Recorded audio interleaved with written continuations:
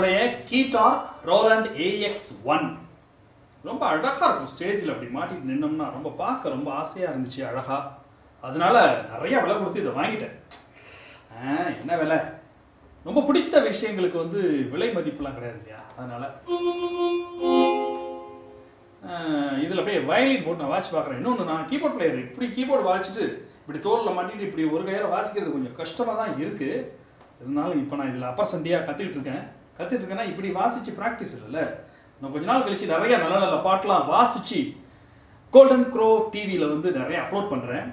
இப்போ சும்மா நான் வாட்சி பார்க்குறேன். நிறையா ஃப்ளாலாம் இருக்கும், ஒன்றும் கோச்சிக்காதீங்க. இப்படியே வாசிச்சுட்டு பேசுன்னு நினச்சிக்காதீங்க. ஒரு தடவை ஒரு பாட்டை வாசித்து போட்டேன். ஒருத்தன் உடனே கேட்குறான், டிக்டாக் மாதிரி யாராவது வாசிச்சதுக்கு நீங்கள் ஆக்ஷன் பண்ணீங்களான்னு. அதனால தான் அப்படியே பேசி வாசித்து சும்மா இதில் அப்லோட் பண்ணுறேன், என்னோட ஜாலிக்காக. ஓகேவா?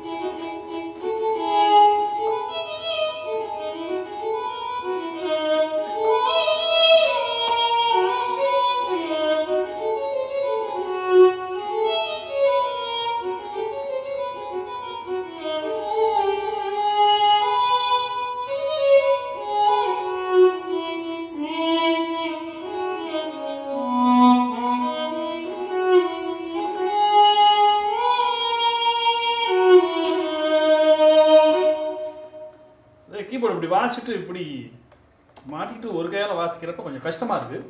நான் நல்லா தண்ணிக்குள்ளே இறங்கி கழுத்தளவு சாதகம் பண்ணிக்கிட்டு அப்புறம் உங்களை சந்திக்கிறேன்.